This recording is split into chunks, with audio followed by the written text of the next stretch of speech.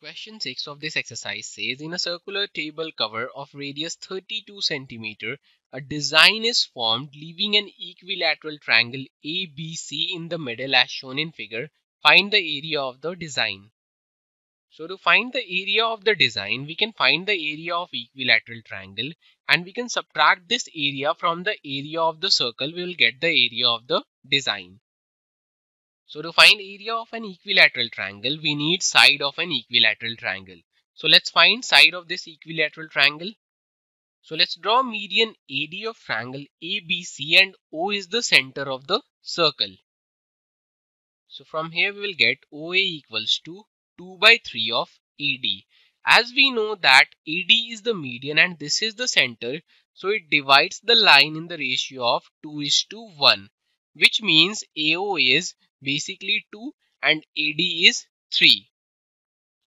So from here we will get AO equals to 2/3 of AD. So we have the length of AO, that is basically the radius, which is 32. That equals to 2 by 3 multiplied by AD. We'll find the length of AD from here, which is same as 48 centimeter. Now we have got the length of AD as 48 centimeter.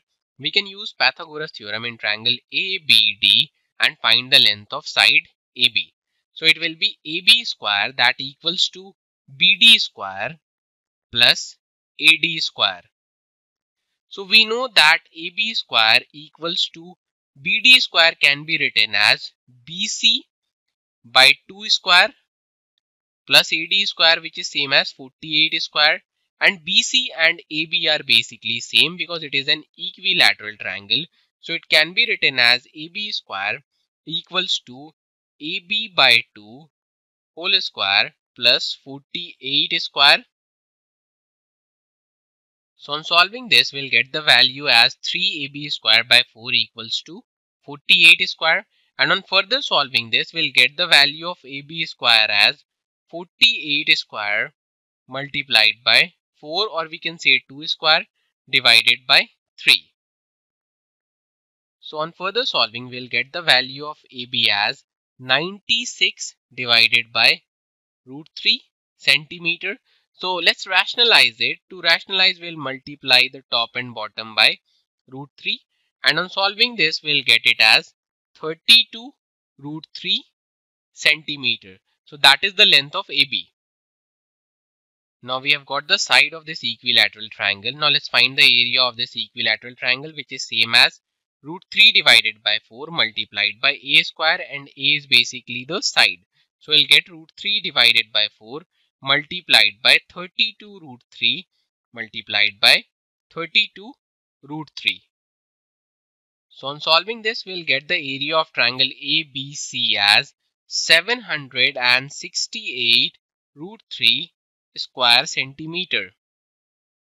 Now let's find the area of circle, which is basically pi r square, or we can say 22 divided by 7 multiplied by the radius square, which is same as 32 square.